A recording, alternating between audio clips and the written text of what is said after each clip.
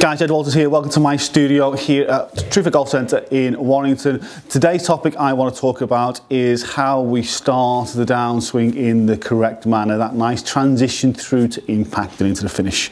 So let's go and take a look. Okay guys, so when we're talking about our transition and that feeling, that initial start transition, you'll feel top of the backswing, you should feel a little bit of pressure into this heel, this trail heel here.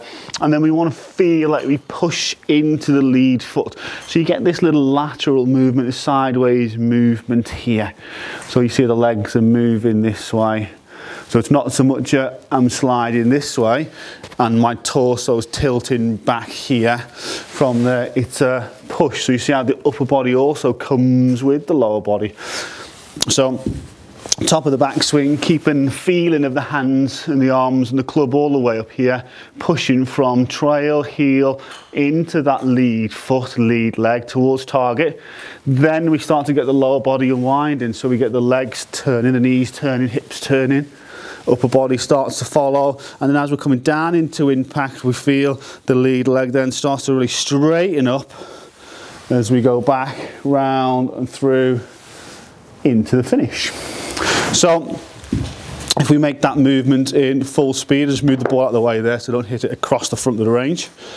So into the backswing, so it's a transition through and into finish. So transition down, rotation, and then I'll stand it up. Okay, so if we put that into practice now, just hit a shot or two here. So into the setup.